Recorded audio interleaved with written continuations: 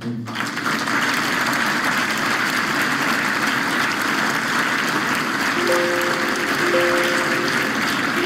also agreed to settlement terms with nearly 500 plaintiffs in cases brought by groups who were targeted by the Internal Revenue Service when they applied for tax-exempt status based on inappropriate criteria.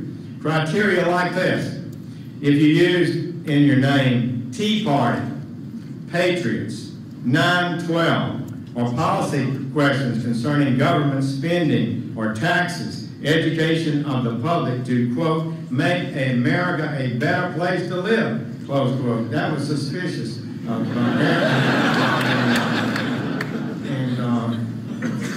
Or statements criticizing how the country was being run. They don't like that either. So it's also clear that these criteria disproportionately impacted, it's clear, the conservative groups. So the IRS can absolutely never be used as a tool against political opponents. I gotta tell you, wrong?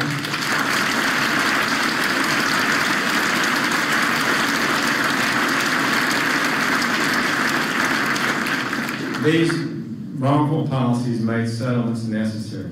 The department has also provided legal counsel to agencies in this administration in favor of ending subsidies to insurance companies that Congress had not appropriated pursuant to the Affordable Care Act. I'm proud to say President Trump put an end to this unlawful practice. The executive branch had absolutely no power to spend money not appropriated by Congress.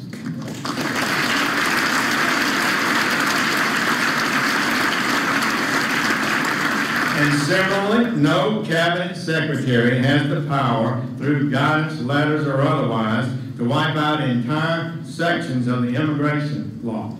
But that's what the previous administration did with this deferred action for childhood arrivals, or DACA policy. Under DACA, without the consent of Congress, individuals here illegally who met certain criteria were granted not only lawful presence, but the work authorization and the right to participate in Social Security, which unlawful immigrants are not entitled to have. So no matter what one thinks about the immigration issues and policy, it cannot be defended, in my opinion, lawfully. So once again, the department advised and the administration put an end to it. And it's been ended. It's being ended now. The department is also restoring the rule of law through litigation. Our Solicitor General, Noel Francisco, I don't know.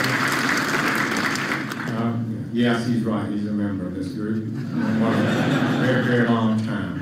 The department is also restoring the rule of law through litigation. The Solicitor General has filed an amicus brief in support of the Colorado baker who was sued for refusing to bake a cake for a same-sex wedding. Although public accommodation laws serve important purposes, they, like other laws, cannot be interpreted to undermine individual freedoms guaranteed by the First Amendment. That includes the freedom not to provide creative expression for ceremonies that violate one's religious beliefs. So meanwhile, I've changed policies at the department that support our mission of doing justice by executing the law. For example, we are no longer allowing so-called sanctuary city jurisdictions to nullify federal immigration law if they want to receive discretionary grants. And we have placed conditions on these grants to encourage our elected leaders of these states and cities to comply with minimal cooperative requirements to assist in removing criminal aliens from the country. In June, I ended the practice of third-party settlements.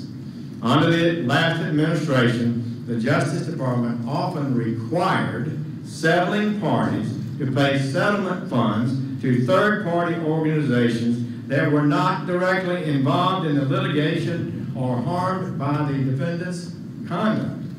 We believe that when the federal government settles a case against a corporate wrongdoer, any settlement funds should go first to the victims and then to the United States Treasury. not the bankroll.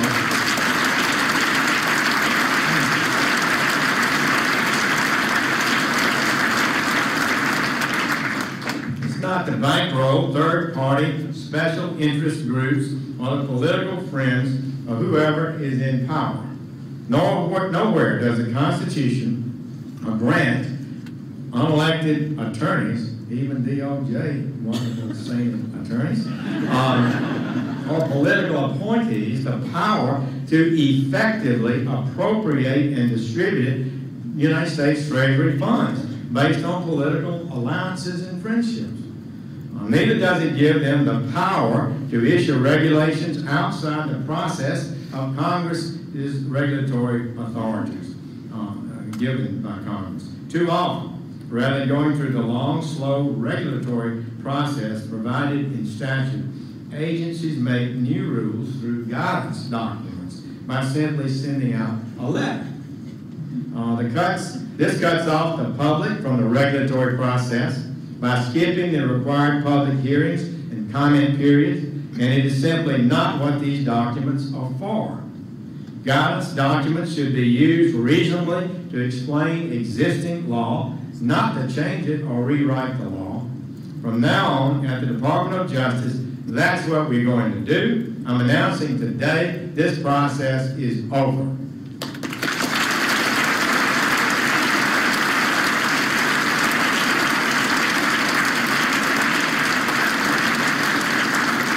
So we prohibited all Department of Justice components from issuing any guidance that purports to impose new obligations on any party outside the executive branch.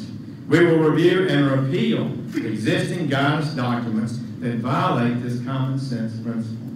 We will also now honor a directive that has been on the books at the Department of Justice since it was ordained by the man sitting in my right, Ed Meese, when he was Attorney General. I am ending regulation by litigation.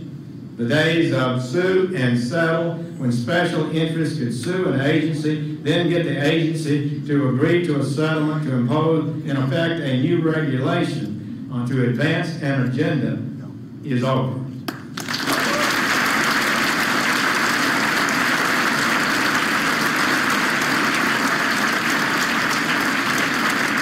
The Department of Justice is duty-bound to defend laws as they are written. Regardless of whether or not the government likes the results, our agencies must follow law. We're not entitled to make it. Judges in our courts must apply. But as we know too well, some judges fail to respect Congress and the executive branch. One particularly striking example, it's a bit in my crawl, I'll admit, was a federal judge in Brooklyn who heard arguments on a challenge to the federal government's wind down of the DACA. Outside the legal question, the court said to the government, to our government counsel, you can't come into court to espouse a position that is so heartless, close quote. Not unlawful, heartless. With respect, it is the province and duty of the court to say what the law is. I knew you'd get that.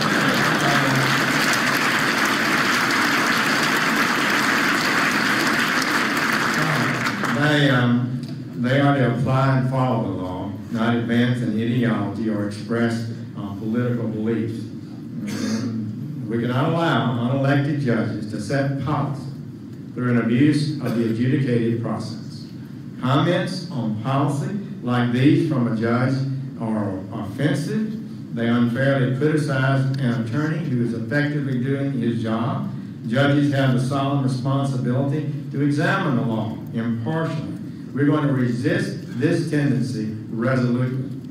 The judicial branch is a co-equal branch. It is not a superior or a policy-setting branch. It needs to know its role.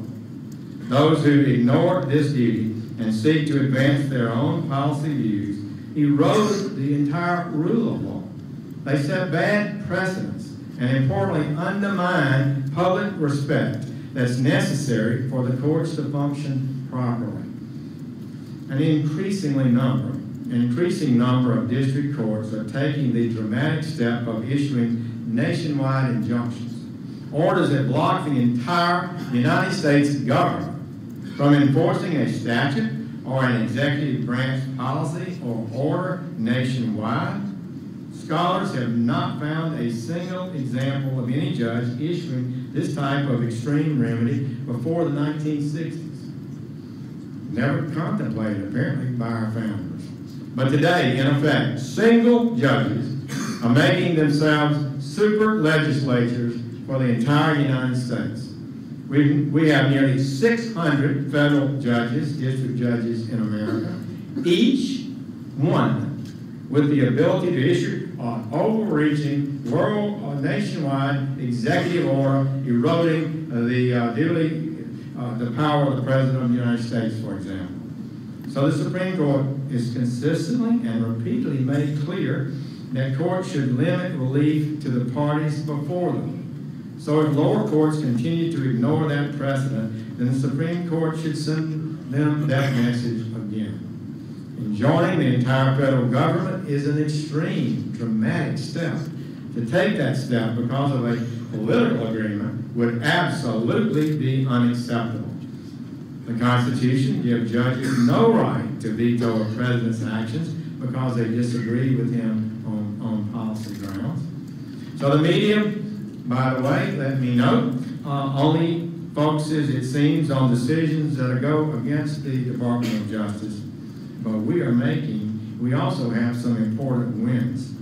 The Supreme Court has vacated both of the appellate court rulings against the president's travel pause. They're taking it on the merits, but they vacated the injunctions. We've also successfully obtained before the Second Circuit a rare mandamus order, staying a premature and abusive discovery order in a case to stop the wind down of the DACA program. Just an overreach. And I don't know how many times you've seen a mandamus on discovery be granted, but this one was, and we appreciate it. Appellate court.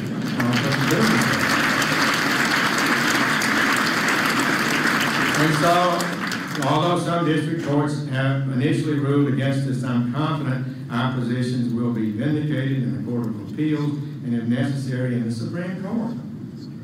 The President Trump has the statutory authority to suspend immigration in the law of any individual or group of individuals he thinks, he deems are contrary to the national interest. It is rational, narrow proclamation of a pause from certain countries that are dysfunctional and provide risk is justified within his powers as the chief executive who has the responsibility to protect the public interest, and we're proud to vigorously defend it. So before I conclude, let me say this. There are those in this room, and maybe more than a few in this room, who get frustrated about when they turn on the TV at night, you know, and you have to take Rolaids and everybody's got an opinion about what the Attorney General should do or what something else should do. Well, I get frustrated too. A lot of things I'd like to be able to say and explain, but the rule of law isn't always about getting the outcome you see. It's using the same fair process, pursuing the truth wherever it leads. We can never allow any part of our legal system, and least of all the Department of Justice, to be reduced to a tool for a political agenda. This department will not make decisions based on politics, ideology, bias, as long as I'm Attorney General. I believe that this is what the American people expect.